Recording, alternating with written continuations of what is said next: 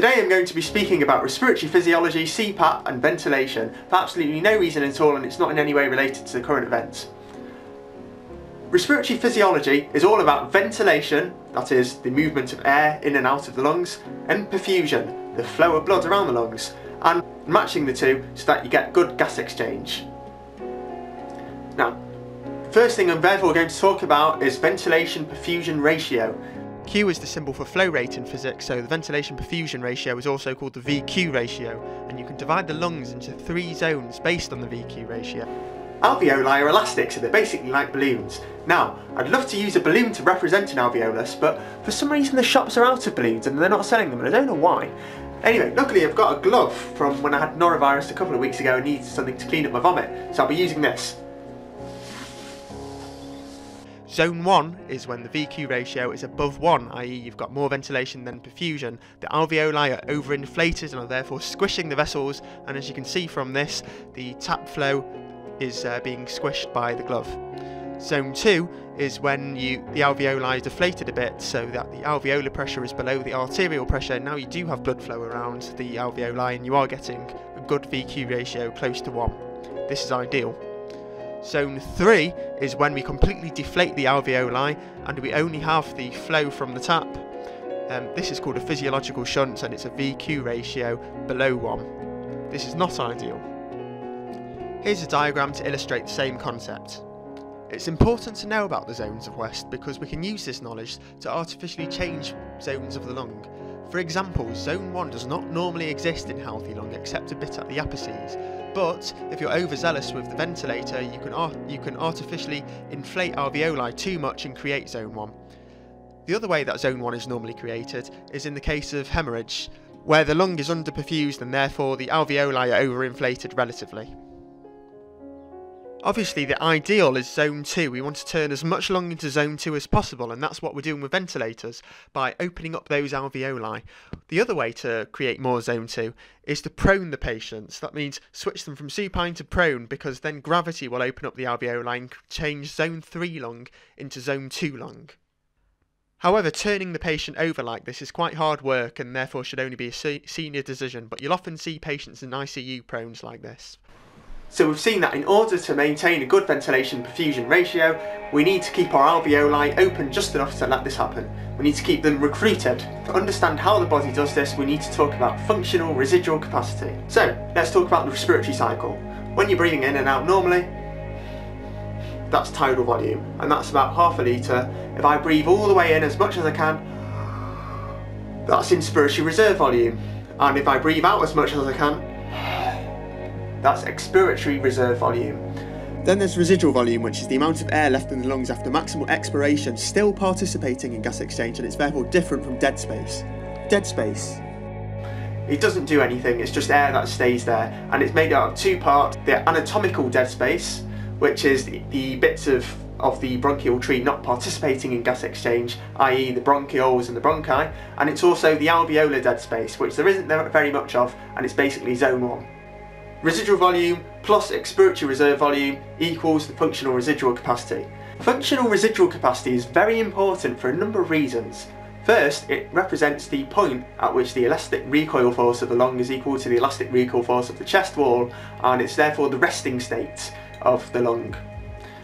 Second, it's very representative of compliance. So if you increase the functional residual capacity, you'll also increase compliance. Compliance is a measure of the stiffness of the lungs. It's the change in volume per change in pressure. So if you have very fibrotic, stiff lungs from interstitial lung disease, you will have a reduced compliance. And if you have very stretchy emphysematous lungs from COPD, you will have an increased compliance. Third, the FRC actually represents the point of optimal compliance, the point at which the work of breathing is the least. Now, why do we care about FRC? Well, not just because of all those reasons, but because it's actually something we can change, which brings us on to CPAP. CPAP stands for continuous positive airway pressure, and it's exactly the same thing as PEEP, positive end expiratory pressure, and EPAP, expiratory positive airway pressure. They're all the same thing.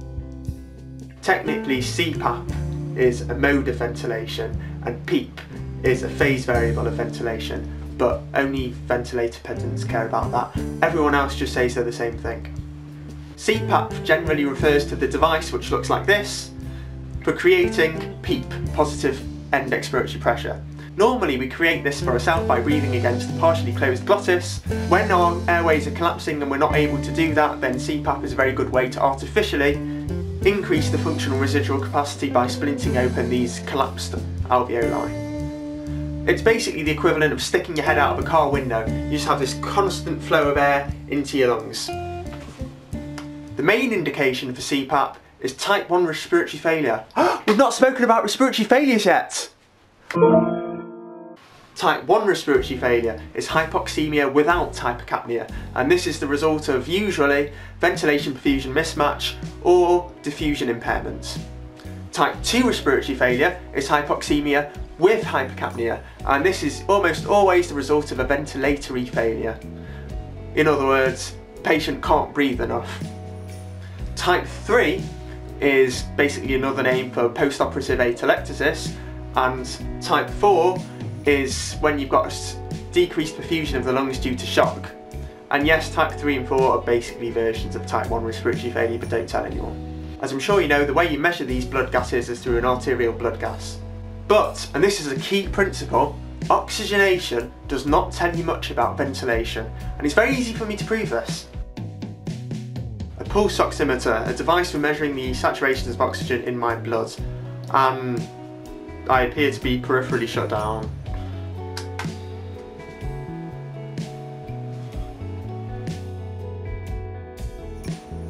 Currently, my saturations are 98% on room air. But if I stop breathing completely,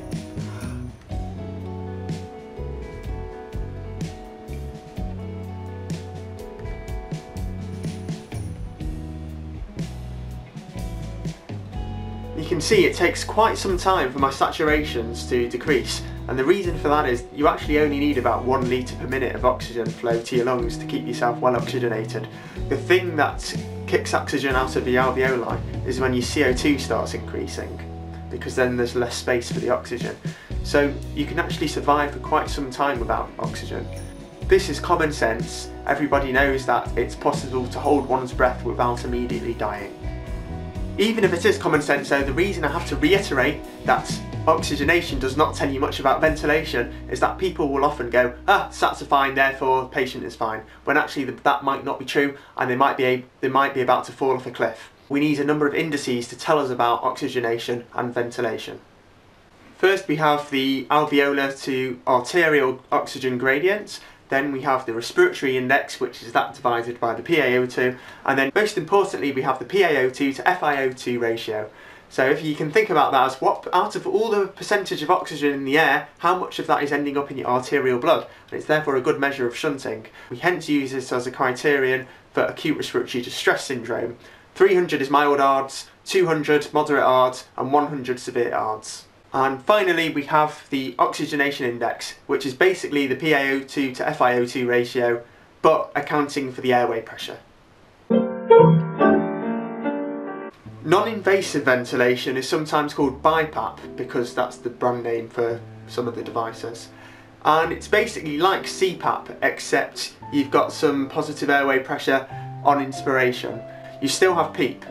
So there's two numbers for NIV. The first number refers to the IPAP, the inspiratory positive airway pressure, and the second number refers to the EPAP, the expiratory positive airway pressure, which again is equivalent to PEEP. Now, you usually start patients on about 15 by 5. You eventually want to increase it as tolerated to about 20 by 5. Whenever you start a patient an NIV, you should consider it a trial and tell someone in intensive care, because if the patient worsens, they're going to need intubating and ventilating. If the patient does indeed worsen and you do get in touch with intensive care again, then the first question they're going to ask you is, what is the mask fit like? Make sure before you call them that you've made sure that the mask is fitting properly, and you can do that by checking for leaks. The leaks sound like high-pitched whistles and you can feel the air coming out around the mask. Most machines nowadays will actually just measure the leak for you. So that is my top tip for NIV. Make sure the mask fits. Main indications for NIV? Well, type 2 respiratory failures. For example, COPD.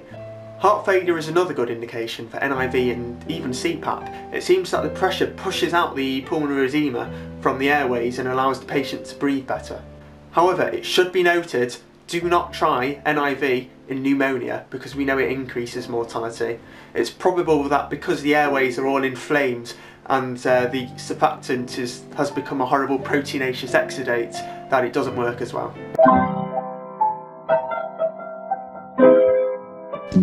Ventilators, a massive topic that I can't cover the entirety of in one video, so I'll tell you the basics. If you want to control the oxygenation of the patient, you need to edit the PEEP or the FiO2. If you want to control the CO2 levels of your patient, you need to edit the IPAP, the inspiratory positive airway pressure, or the respiratory rate. And obviously the only way to edit a patient's respiratory rate is by intubating and ventilating them. Modes of ventilation. Every brand of ventilator seems to have its own way of describing things, but there are some constants. So here are the basic modes you can use. First of all, PSV, pressure support ventilation. This is where you let the patient drive their own respiratory rate, you let them breathe for themselves, but you help them along. You push some air into their lungs every time the machine detects that they're trying to breathe. At the other end of the spectrum, you've got CMV, continuous mandatory ventilation, and this is where you don't let the patient decide anything. You take complete control of their ventilation and you deliver a set number of breaths per minute. Halfway between the two is synchronous intermittent mandatory ventilation, SIMV. This is where you let the patient breathe themselves while you help them by pushing some air into their lungs if you detect that they're breathing, but again, you mandate a certain number of breaths per minute, and if the patient doesn't achieve that themselves, then you make them breathe. So that's a kind of more forgiving version of CMV, but still more controlled than PSV. Now you might be wondering why we bother with these different levels of control over a patient's ventilation, and the reason is because at some point we want to wean them off the ventilator. Remember, the longer they stay on a ventilator, the less likely they are to come off it. And that's because their chances of getting ventilator-associated complications like pneumonia, tracheal stenosis and tracheal atrophy increase. Different patients can be weaned at different rates. Some might tolerate a spontaneous breathing trial immediately, while others might need a prolonged period on the ventilator and therefore might benefit from a tracheostomy, which looks like this. Tracheostomies come in different types. You can have cuffed and uncuffed. A cuff is the balloon on the end which stops air leak, and you can have fenestrated and unfenestrated, fenestrations being little gaps in the tube which can allow speech. Now, weaning isn't an exact science and there can be lots of problems with it. For example, oversedation, respiratory depression and deconditioning. Yep, just like any other muscle in the body, if you don't use the respiratory muscles for a long time, they'll start to atrophy and need to be built up, and that's why the weaning approach is necessary. That's all from me now, but if you're interested, I'll leave some reading material for you in the video description. And of course, if you've got any questions, leave them in the comment section and I shall get back to you. Thanks for watching.